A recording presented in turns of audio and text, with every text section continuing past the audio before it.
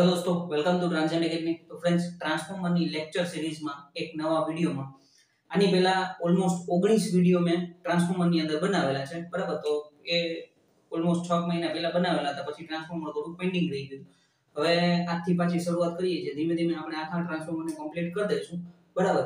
અને જો તમે 19 વિડિયો ન જોયા હોય તો ડિસ્ક્રિપ્શન ની અંદર બધા વિડિયોની લિંક આપેલી છે પ્લેલિસ્ટની, બરાબર। તો ત્યાંથી તમે 1 બાય 1 વિડિયો જોઈ શકો છો, બરાબર। હવે આજના ટોપિકમાં જે આપણે ભણવાનું છે એ છે equivalent resistance and reactance of transformer. હવે ઇક્વિવેલન્ટ સર્કિટ ભણવા માટે આપણે તમને ખ્યાલ છે કે આપણે રેઝિસ્ટન્સ પ્રાઇમરી વાઇન્ડિંગના રેઝિસ્ટન્સને ઘણી વખત સેકન્ડરીમાં ટ્રાન્સફર કરતા હોઈએ છીએ, સેકન્ડરી વાઇન્ડિંગના રેઝિસ્ટન્સને આપણે પ્રાઇમરીમાં ટ્રાન્સફર કરતા હોઈએ છીએ, બરાબર। તો એ રીતના આપણને ખાસ કી પ્રાઇમરીમાં ટ્રાન્સફર કરીએ તો એની વેલ્યુ શું થાય છે અથવા સેકન્ડરીમાં ટ્રાન્સફર કરીએ તો એની વેલ્યુ શું થાય છે ઈ આપણને આવડતું હોવું જરૂરી છે। એટલે જ આ એક આખો વિડિયો જ બનાવી નાખ્યો છે કે ઇક્વિવેલન્ટ રેઝિસ્ટન્સ અને રિએક્ટન્સ ટોપિક કે, અને આના ઉપરથી એક્ઝામ ની અંદર તમને દાખલા પણ એક બે ફેરે પૂછાયેલા છે, બરાબર। તો સૌથી પહેલા મેં એક ટ્રાન્સફોર્મર ની સર્કિટ દોરેલી છે, બરાબર। અહીંયા આપણે પ્રાઇમરી વાઇન્ડિંગ છે તો પ્રાઇમરી વાઇન્ડિંગ નો રેઝિસ્ટન્સ R1 અને રિએક્ટન્સ X1 છે, બરાબર। સેમ ટુ સેમ અહીંયા સેકન્ડરી વાઇન્ડિંગ નો રેઝિસ્ટન્સ R2 અને રિએક્ટન્સ X2 છે, બરાબર। હવે આપણે સૌથી પહેલા આપણે રેઝિસ્ટન્સ ની ઇક્વિવેલન્ટ સર્કિટ દોરશું, પછી આપણે રિએક્ટન્સ ની, પછી બે કમ્બાઈન કરીને એક દાખલો આપણે ગણશું, ઓકે। હવે ફ્રેન્ડ્સ તમે અહીંયા જુઓ તો કે આપણે એક સર્કિટ દોરવામાં આવે તો આવી રીતના, બરાબર। Voltage V1, current I1, resistance R1, secondary winding નો રેઝિસ્ટન્સ R2, બરાબર। Voltage V2, EMF E2, EMF E1 અને અહીંયા કરંટ ફ્લો થશે I2, ક્લિયર। તો આને આ સર્કિટને આપણે સેમ આ રીતના દોરેલી છે, બરાબર। હવે આ જે સેકન્ડરી વાઇન્ડિંગ ના રેઝિસ્ટન્સ છે R2 એને હું પ્રાઇમરી બાજુ ટ્રાન્સફર કરું છું, બરાબર। એટલે તમે એવી રીતના કરી લો કે transfer secondary winding resistance two primary side, okay. તો એની સર્કિટ કેવી રીતના બનશે,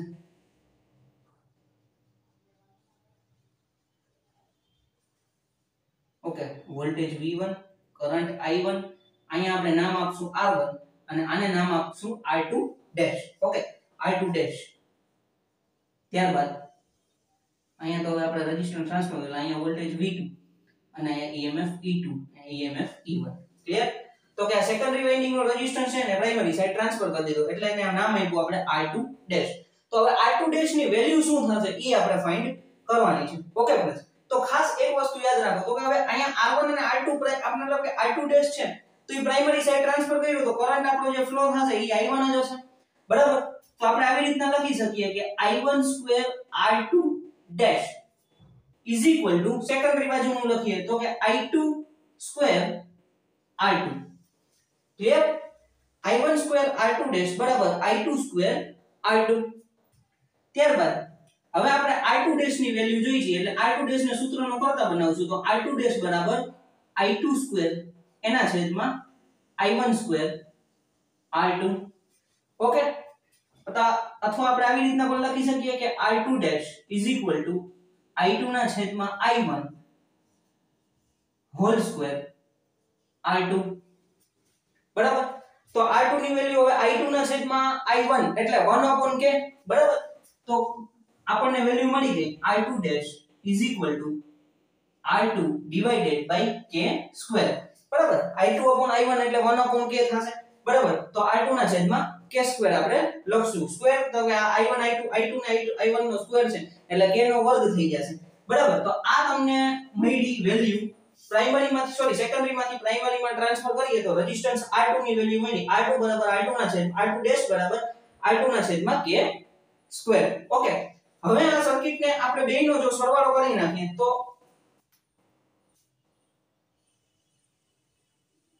તમારી સર્કિટ બની જશે આ રીતના R01, બરાબર। અહીંયા V1, કરંટ I1,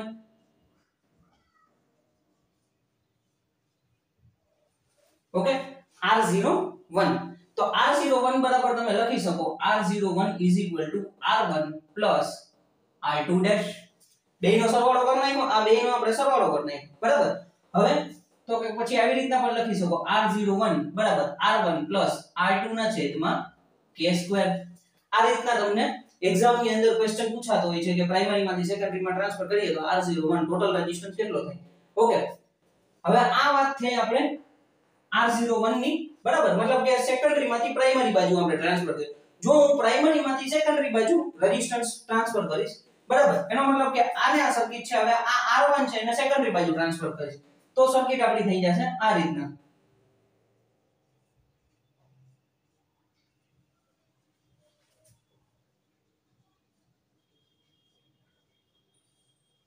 અહીંયા V2, આ R1 ડેશ પછી R2, ઓકે, R1 ડેશ અને R2. અહીંયા આપણો current I1, V1, E1, E2, clear. તો હવે શું કર્યું તો કે રેઝિસ્ટન્સ ને પ્રાઇમરી ના રેઝિસ્ટન્સ ને સેકન્ડરી બાજુ ટ્રાન્સફર કર્યા. તો હવે R1 ડેશ ની વેલ્યુ કેટલી થશે? તો અહીંયા આપણો કરંટ I2 કરંટ ફ્લો થશે, બરાબર. તો R1 ડેશ ની વેલ્યુ જોઈ છે તો R1 I1 square R1 I2 square R1 dash, બરાબર. I1 સ્ક્વેર R1 પેલા અહીંયા આપણે રેઝિસ્ટન્સ મતલબ કે કરંટ ફ્લો થતો એના પ્રમાણે I1 સ્ક્વેર R1 બરાબર I2 સ્ક્વેર R1 ડેશ, બરાબર. તો R1 ડેશ ને આપણે સૂત્રનો કરતા બનાવીએ તો R1 ડેશ બરાબર I1 એના છેદમાં I2 આખાઈનો વર્ગ અને R1, ઓકે, સોરી અહીંયા R1 ડેશ આવશે, બરાબર. તો હવે જો આના કરતા ઉલટું થઈ ગયું I2 ના છેદમાં I1, તો હવે અહીંયા I1 ના છેદમાં I2 થઈ ગયું, બરાબર. તો એને આપણે લખી શકીએ R1 square dash K square R1, બરાબર. આ વેલ્યુ આપણને મળી. જો પ્રાઇમરી ના રેઝિસ્ટન્સ ને સેકન્ડરી સાઈડ ટ્રાન્સફર કરીએ તો R1 ડેશ બરાબર K square R1. Same to same આજ આપણે જેવી રીતના સર્કિટ દોરી એવી જ રીતના આપણે સેકન્ડરી બાજુ જો રેઝિસ્ટન્સ ની ટોટલ સર્કિટ બનાવીએ તો અહીંયા હું સર્કિટ દોરું છું, બરાબર.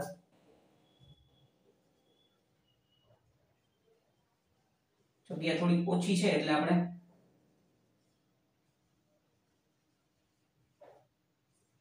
તો આને આપણે કહેશું R02, બરાબર. R02 મતલબ પ્રાઇમરી ના રેઝિસ્ટન્સ ને સેકન્ડરી સાઈડ ટ્રાન્સફર કર્યા ને બેયનો સરવાળો કરી નાખ્યો એટલે R02. તો R02 ની વેલ્યુ તમને મળશે R1 ડેશ પ્લસ R2, બરાબર. અથવા તમે આવી રીતના લખી શકો R02 R1 K square plus R2. તો આ બે રીતના તમે વેલ્યુ મેળવી શકો છો, ઓકે ફ્રેન્ડ્સ. તો આની અંદર આપણે જોયું કે જો રેઝિસ્ટન્સ ને પ્રાઇમરી માંથી મતલબ પ્રાઇમરી માંથી સેકન્ડરી માં ટ્રાન્સફર કર્યું તો તમને R02 વેલ્યુ કઈ રીતના મળે છે અને સેકન્ડરી માંથી પ્રાઇમરી માં મેળવીએ તો R2 ડેશ ની વેલ્યુ અને R1 ડેશ ની વેલ્યુ કઈ રીતના મળે છે, બરાબર. ઇક્વિવેલન્ટ સર્કિટ ની અંદર આ ખાસ કામનું છે, ઓકે ફ્રેન્ડ્સ. આનો સ્ક્રીનશોટ લેવો હોય તો સ્ક્રીનશોટ લઈ લો, ઓકે ફ્રેન્ડ્સ. તો નેક્સ્ટ આપણે રિએક્ટન્સ ને ટ્રાન્સફર કરીએ, ઓકે ફ્રેન્ડ્સ. તો જેવી રીતના આપણે રેઝિસ્ટન્સ ને પ્રાઇમરી માંથી સેકન્ડરી માં ટ્રાન્સફર કરીએ તો R1 ડેશ ની વેલ્યુ શું મળે છે અને સેકન્ડરી માંથી પ્રાઇમરી માં ટ્રાન્સફર કરીએ તો R2 ડેશ ની વેલ્યુ કઈ રીતના મળે છે એ જોયું. એવી જ રીતના આપણે રિએક્ટન્સ ને પ્રાઇમરી માંથી સેકન્ડરી માંથી પ્રાઇમરી માં ટ્રાન્સફર કરીએ, બરાબર. તો કે હવે આવી રીતના સેમ ટુ સેમ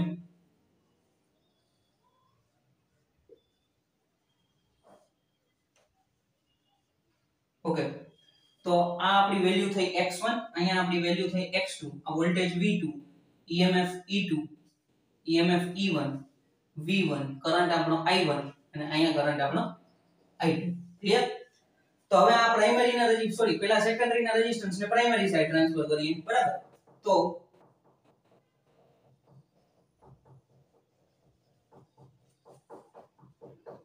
x1 અને અહીંયા થઈ જશે x2 ડેશ, બરાબર. અહીંયા V1, આની અંદર જે કરંટ ફ્લો થશે એ I1,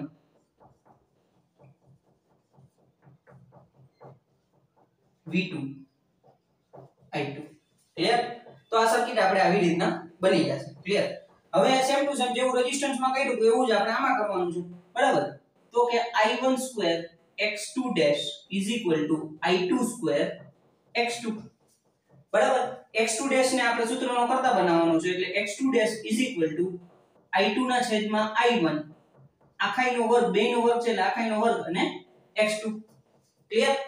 તો કે I2 ના છેદમાં I1 એટલે 1/k, બરાબર. તો x2 ડેશ ની આપણને વેલ્યુ મળશે x2 ડેશ x2 ના છેદમાં k સ્ક્વેર, બરાબર. તો આ વેલ્યુ આપણને મળી ગઈ x2 નો. R2 નો આવડી ગયું હશે તો તમને x2 નો આરામથી આવડી જશે. તો x2 ડેશ x2 ના છેદમાં k સ્ક્વેર, બરાબર. તો આ આપણને x2 ની વેલ્યુ મળી, ઓકે. હવે જો આપણે આ સર્કિટ ને ઇક્વિવેલન્ટ દોરી નાખીએ બરાબર.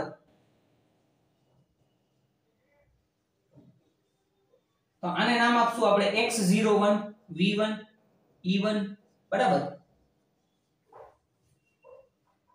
તો x01 ઇઝ ઇક્વલ ટુ તો શું થશે આ બેયનો આપણે સરવાળો કરી નાખ્યો તો કે x1 x2 ડેશ એટલે x01 તમે લખી શકો છો x1 x2 ના છેદમાં k2 બરાબર. x2 ના છેદમાં k2 ક્લિયર.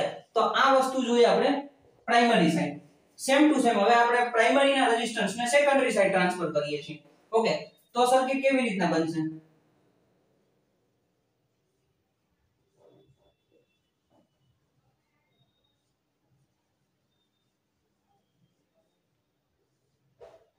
x1 ડેશ અને x2 આ v2 હવે આની અંદર જે કરંટ ફ્લો થશે ઈ i2 થશે ક્લિયર. અહીંયા આપણો કરંટ i1 e1 e2 અને v2 ક્લિયર. તો x1 ની વેલ્યુ જોઈ છે તો i1 square x1 i2 square x1 dash બરાબર. x1 ડેશ ની વેલ્યુ જોઈ છે એટલે x1 ડેશ ને આપણે સૂત્રનો કરતા બનાવશું x1 ડેશ તો i1 ના છેદમાં i2 હોલ સ્ક્વેર x1 બરાબર. તો અહીંયા i2 ના છેદમાં i1 હતું એટલે 1 upon k તો અહીંયા થઈ જશે k તો x1 dash k square x1 આ આપણને વેલ્યુ મળી ગઈ x1 ડેશ ની. ઓકે ફ્રેન્ડ્સ હવે તો કે જો આ બેયનો સરવાળો કરી નાખીએ તો ઇક્વિવેલન્ટ સર્કિટ આપણી થઈ જશે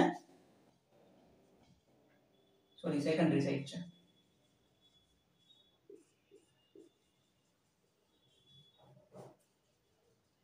બરાબર. તો બેયનો સરવાળો કરીએ તો x02 અહીંયા x01 મળ્યું તો અહીંયા આપણને x02 મળી જશે બરાબર. અહીંયા આપણે v2 e2 e1 v1 clear. તો x02 ની વેલ્યુ તમને શું મળશે હું અહીંયા લખું છું x02 x1 x2 અથવા તમે આવી રીતના લખી શકો x02 x1 k2 x2 બરાબર. તો આ રીતના તમે સેકન્ડરી ના રિએક્ટન્સ ને પ્રાઇમરી માં ટ્રાન્સફર કરી શકો પ્રાઇમરી ના રિએક્ટન્સ ને સેકન્ડરી માં ટ્રાન્સફર કરી શકો. ખાસ ઇક્વિવેલન્ટ સર્કિટ માં તમારે આ કામ આવવાનું છે બરાબર. એટલે વ્યવસ્થિત રીતે તમને આવડતું હોવું જોઈએ. જો ન સમજાય તો વિડિયોને એક કે બે વખત જુઓ વ્યવસ્થિત રીતે બરાબર. આનો સ્ક્રીનશોટ લેવો હોય તો સ્ક્રીનશોટ લઈ લો. ઓકે ફ્રેન્ડ્સ આઈ હોપ તમને વ્યવસ્થિત રીતે સમજાવવાનું હશે બરાબર. હવે આપણે આખી ઇક્વિવેલન્ટ સર્કિટ જોઈએ અને એક દાખલો જોઈએ એટલે તમને આઈડિયા આવે કે કઈ રીતના આપણે વેલ્યુ ચેન્જ થઈ શકે છે. ઓકે ફ્રેન્ડ્સ તો આપણે રેઝિસ્ટન્સ અને રિએક્ટન્સ ને પ્રાઇમરી સાઈડ ટ્રાન્સફર કરી તો એની વેલ્યુ શું આવે અને પ્રાઇમરી માંથી સેકન્ડરી સાઈડ ટ્રાન્સફર કરી તો વેલ્યુ શું આવે એ આપણે જોયું બરાબર. તો અહીંયા તમે જોઈ શકો છો કે મેં બે ઇક્વિવેલન્ટ સર્કિટ દોરેલી છે મતલબ કે અહીંયા તમે જુઓ તો કે રેઝિસ્ટન્સ અને રિએક્ટન્સ ને સેકન્ડરી સાઈડ ટ્રાન્સફર કરી દીધા છે તો એની વેલ્યુ આપણે R02 ને X02 લખીએ છીએ બરાબર. એક ઇક્વિવેલન્ટ સર્કિટ દોરેલી છે. સેમ ટુ સેમ જ્યારે સેકન્ડરી માંથી પ્રાઇમરી માં ટ્રાન્સફર કરીએ તો x01 અને r01 આપણને વેલ્યુ મળે છે ક્લિયર. તો આ રીતના તમે સર્કિટ વ્યવસ્થિત રીતે દોરી શકો છો બરાબર. આ અહીંયા ઇક્વિવેલન્ટ સર્કિટ દોરેલી છે. હવે એક એક્ઝામ્પલ લીધો છે જેનાથી તમને આઈડિયા આવી જાય કે જો પ્રાઇમરી માંથી સેકન્ડરી બાજુ કેવી રીતના ટ્રાન્સફર થાય અને સેકન્ડરી માંથી પ્રાઇમરી બાજુ કેવી રીતના ટ્રાન્સફર થાય. તો example the resistance and reactance of primary winding 440/110 volt single phase transformer respectively 4.4 volt and 8 volt while those the secondary winding respectively 1.6 ohm and 2 ohm. Find the equivalent resistance reactance and impedance refer to the primary side બરાબર. એટલે equivalent resistance reactance અને impedance આપણે find કરવાનું છે referred to primary side એટલે કે આપણે secondary માંથી પ્રાઇમરી બાજુ ટ્રાન્સફર કરવાનું છે બરાબર. હવે પહેલી વસ્તુ તો જો તમને વોલ્ટેજ આપ્યા છે 440/110 વોલ્ટ બરાબર. આપણો ટ્રાન્સફોર્મર છે સિંગલ ફેઝ ટ્રાન્સફોર્મર. રેઝિસ્ટન્સ છે પ્રાઇમરી વાઇન્ડિંગ એટલે R1 તમને છે ને 4.4 ઓહમ આપેલું છે અને X1 તમને આપેલું છે 8 ઓહમ બરાબર. Same to same secondary winding the one resistance and reactance એટલે R2 બરાબર તમને છે 1.6 ઓહમ અને X2 બરાબર છે 2 ઓહમ બરાબર. 2 ઓહમ તમને X2 આપેલું છે બરાબર. હવે ફાઇન્ડ શું કરવાનું છે તો કે તમારે ફાઇન્ડ કરવાનું છે ફાઇન્ડ R01 X01 અને Z01 બરાબર.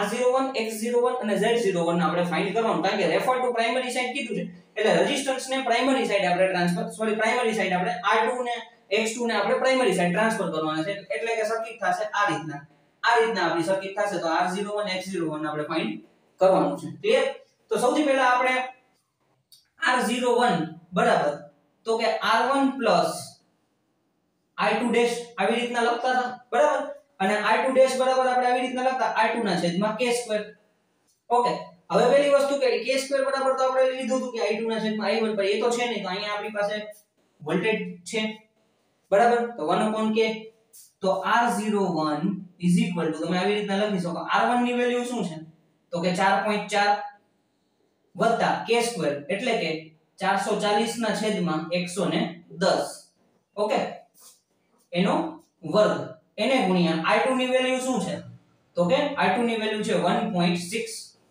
ક્લિયર આ રીતના તમે જો કરંટ ના આપેલો હોય તો વોલ્ટેજ ઉપરથી પણ તમે આવી રીતના કરી શકો છો બરાબર તો 4.4 440 divided by 110 into a whole square into 1.6 તો આ બિંદુ કે 11 ચોક 44 બરાબર હવે તમે જુઓ તો કે ચોકે 16 થઈ જશે બરાબર અને એટલે 4.4 પ્લસ 16 એટલે 256 બરાબર એટલે 25.6 પ્લસ 4 તમે ગણતરી કરશો એટલે તમારો આન્સર આવશે 30 ઓહમ બરાબર તો R01 ની વેલ્યુ તમને મળશે 30 ઓહમ તમે વ્યવસ્થિત રીતે આનો ગણતરી કરો તો 4 નો 16 ગુણ્યા 1.6 કરો બરાબર એટલે 25.6 સમથિંગ આવે અને એને ગુણ્યા પ્લસ 4.4 કરો એટલે તમારો 30 ઓહમ સમથિંગ આન્સર આવે ઓકે ત્યારબાદ સેમ ટુ સેમ R01 મળી ગયો બરાબર R01 ની વેલ્યુ આપણને મળી ગઈ હવે X01 ની વેલ્યુ આપણે જોઈ છીએ તો X01 બરાબર x1 x2 ડેશ બરાબર અથવા તમે આવી રીતના લખી શકો x1 x2 ના છેદમાં k2 તો હવે તો સેમ ટુ સેમ આની જેમ જ કરવાનું છે તો X01 x1 ની વેલ્યુ શું છે તો કે 8 ઓહમ 8 વત્તા x2 ની વેલ્યુ 2 એને ગુણ્યા 440 એના છેદમાં 110 બરાબર 440 અને આખાઈનો વર્ગ બરાબર તો સેમ ટુ સેમ આનો તો જવાબ આવશે 11 ચોક 44 4 નો વર્ગ 16 બરાબર એટલે X01 8 2 ગુણ્યા 16 બરાબર આવી રીતના થશે 16 દુ 32 32 ને 8 40 તો X01 ની વેલ્યુ આવશે આપણને 40 ઓહમ બરાબર X01 ની વેલ્યુ શું મળી આપણને 40 ઓહમ R01 ની વેલ્યુ 30 ઓહમ તો આ રીતના તમે R1 ને X1 ગોતી શકો છો એક્ઝામ ની અંદર ખાલી તમને કાં તો R01 ફાઇન્ડ કરવાનું પૂછે કાં X01 ફાઇન્ડ કરવાનું પૂછે હવે આ બે વસ્તુ આપણને મળી ગઈ છે R01 X01 હવે એક જ વસ્તુ ફાઇન્ડ કરવાની છે Z01 તો એક વસ્તુ યાદ રાખો તો કે Z01 અંડર Z નું જે આપણું સૂત્ર છે Z √r² + x² તો અહીંયા આપણે R01 whole square + X01 whole square બરાબર તો એના બરાબર આપણને આન્સર આવશે કે R01 એટલે કે 30 ઓહમ એટલે 30 નો વર્ગ વત્તા 40 નો વર્ગ Z01 તો Z01 આપણો આન્સર આવશે 50 ઓહમ બરાબર 30 40 50 ટ્રિપ્લેટ્સ છે એટલે કદાચ તમે આ ન કરો ને તોય તમને ફાયદો તમને 3 4 5 ની ટ્રિપ્લેટ્સ આવડતી હોય તો તમને વાંધો ન આવે એટલે 30 40 તો Z01 આપણને 50 ઓહમ મળ્યો ઓકે ફ્રેન્ડ્સ તો ત્રણે વસ્તુ આપણે R01 X01 ને Z01 બે ફાઇન્ડ કરવાનું કીધું તો એ આપણે અહીંયા ફાઇન્ડ કર્યા મેઈન વસ્તુ એ છે કે આપણે જે અહીંયા I2 ડેશ X2 ડેશ આપણે જે ફાઇન્ડ કરવાનું છે ને એ જ તમને આવડતું હોવું જોઈએ તો એ આવડે તો તમને આરામથી દાખલો આવડી જાય ઓકે આનો સ્ક્રીનશોટ લેવો હોય તો સ્ક્રીનશોટ લઈ લો ઓકે ફ્રેન્ડ્સ તો આઈ હોપ તમને વ્યવસ્થિત રીતે સમજાણું હશે કોઈ વસ્તુ તમને ન સમજાણી તો તમે કમેન્ટ કરી શકો છો અથવા મને WhatsApp માં મેસેજ કરી શકો છો okay thank you for watching this video friends like કરો શેર કરો સબસ્ક્રાઇબ કરો ટ્રાન્ઝિયન્ટ એકેડમી